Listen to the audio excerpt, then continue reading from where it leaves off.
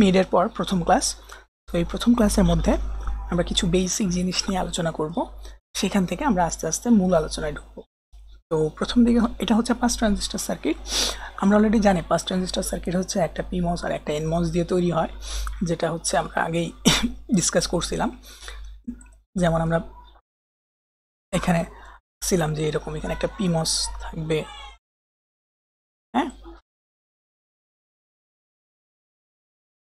আর একটা এনমস থাকবে, ওইটা মিলে হচ্ছে কি, ওইটা মিলে হচ্ছে আমাদের বেসিক্যালি পাস ট্রানজিস্টর। এখন এই সার্কিটটাতে আসলে আমরা আলোচনা করব কিভাবে পাস ট্রানজিস্টরটা কেন ইউজ করা হয়েছে, সেই আরও দু একটা ভ্যালিড রিজনস এখানে আলোচনা করব। যেমন এই পয়েন্টে এটা হচ্ছে একটা এনমসের সিরিজ ট্রানজিস্টর। আমরা ফার্স্টে এখানে আসি, এটা হচ্ছে এনমসের ড্রেন, সোর্স, হচ্ছে গেট। এখন এখানে গেটেও ভিডিডি দেওয়া, ড্রেনেও ভিডিডি দেওয়া। এখন এটাকে যদি আমার অন করতে হয় তাহলে আমার সোর্সের ভোল্টেজটা কেমন হবে? সোর্সের ভোল্টেজটা হওয়া উচিত ভিডিডি মাইনাস ভিটিএন।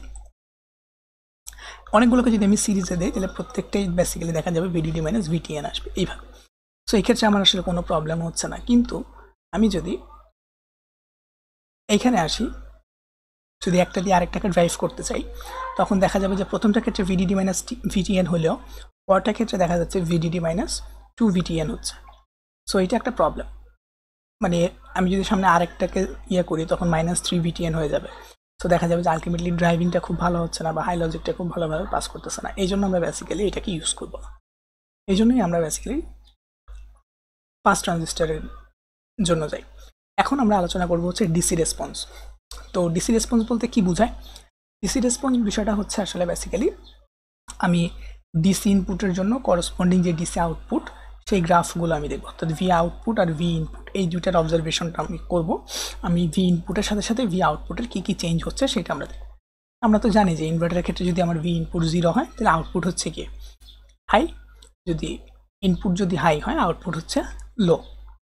এখন হাই লো এর মাঝামাঝি যেটা থাকবে সেটা আসলে ডিপেন্ড করবে এই ট্রানজিস্টার সাইজের উপরে, কোন ট্রানজিস্টারটা কেমন সাইজের আছে আর তাদের মধ্যবর্তী কারেন্টের উপরে।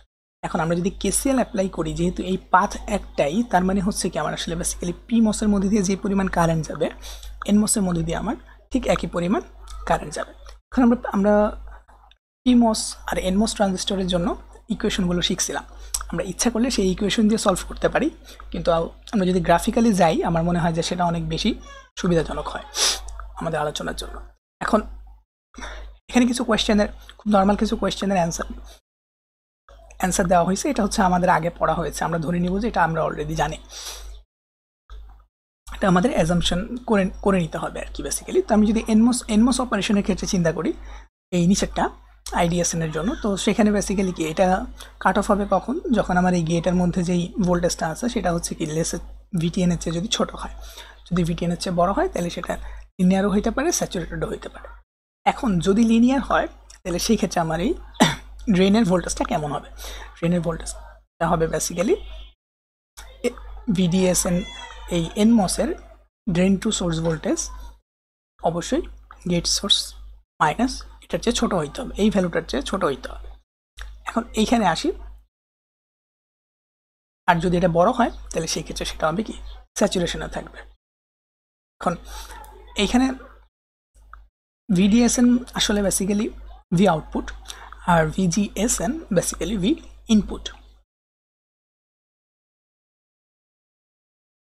সো আমরা এখন এই জায়গাটায় একটু খেয়াল করতে পারতেছি যে যেহেতু জিএসএনটা হচ্ছে ভি ইনপুট, তার মানে ভি ইনপুটটা কেমন হইতে হবে, যে কোন ক্ষেত্রে কিভাবে হইতে হবে। আর ভিডিএসএনটা যেহেতু ভি আউটপুটের সমান, তাহলে ভি আউটপুটটা আমরা জাস্ট এখানে ভ্যালুগুলোকে চেঞ্জ করে ভ্যালুগুলো প্রপার ভ্যালুগুলো ইনপুট দেওয়া হয়েছে। এখন এইটা দিয়ে আমরা আসলে করবো, এইখান থেকে আমরা আসলে ডিসি ক্যারেক্টারিস্টিক্সের দিকে যাব। এটা হচ্ছে সিমিলারলি পিমসের জন্য, এটা আমরা আলোচনা করব না এখন এইখানে। এটা অলরেডি ধরে নেওয়া হয়েছে যে যেহেতু আগের টেবিলটা পারা গেছে, তাহলে এই টেবিলটাও ধরে নেওয়া হচ্ছে যে এটা পারা যাবে। এইবার হচ্ছে আমরা আইভি ক্যারেক্টারিস্টিক্সে আসি। এই ক্যারেক্টারিস্টিকটা কখন প্রযোজ্য? এই ক্যারেক্টারিস্টিকটা প্রযোজ্য হচ্ছে শুধুমাত্র তখন যখন এই বিটা এন আর এই বিটা পি দুইটা ট্রানজিস্টরে এনমস আর পিমস এই দুইটারই বিটা সমান, তখন এই দুই পাশে সিমেট্রিক পরিমাণ কারেন্ট ফ্লো করবে। এটা হচ্ছে আমার ড্রেন টু সোর্স ভোল্টেজ, এটা হচ্ছে আমার ড্রেন টু সোর্সের কারেন্ট। আর এটা হচ্ছে করসপন্ডিং গেটের যেই চেঞ্জগুলো। এই সবুজ এরিয়াটা এটা হচ্ছে বেসিক্যালি এনমোসের জন্য। এই যে ব্লু এরিয়াটা দেখা যাচ্ছে, ব্লু কার্ভগুলো, এটা হচ্ছে পিমোসের জন্য।